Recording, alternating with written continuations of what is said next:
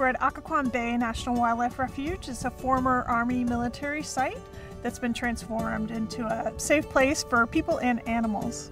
Our small part of this project is helping to build a path, a walking path. We have on this site L25 electric wheel loader, and we have an ECR25 compact excavator, electric also. It's a beautiful chance to highlight the importance of protecting these areas, of preserving these areas for future generations.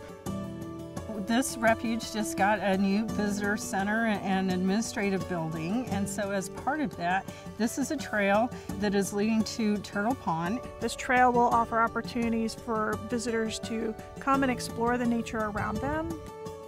It's exciting, right? It's exciting to come out. It's an opportunity to provide our public these really special places. It's a place for wildlife and for people to thrive. The trail is done by the Fish and Wildlife Service, and this is a group of people that come from different refuges, and they come together to put together projects like this trail.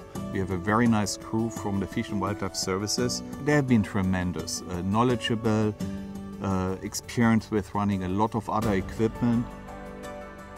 This particular trail was just nothing but a field about a week and a half ago. Cleared the brush, they dug down 10 inches, and they came in with 3 different lifts of material.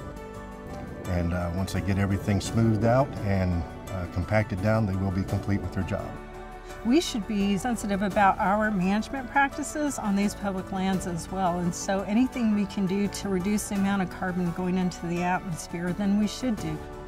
We have a solar charger here, which is the same unit used to charge electric cars on the parking slots. You know, exploring electric equipment, it gives us the opportunity to provide feedback to the manufacturers. So environmental care has always been a core value at Volvo, so it's something that's in our DNA. We're very concerned with the environment and leaving a healthy environment and a sustainable environment and footprint for generations to come. This is the first step in Volvo's journey towards more sustainable footprints.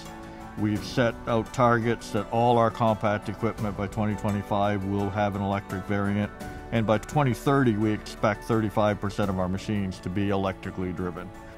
And so we're very much about conservation and wildlife conservation. National wildlife refuges are established for a specific purpose. It's a wildlife purpose. We should be as sustainable in our practices as we possibly can, and so that's what we're looking to do.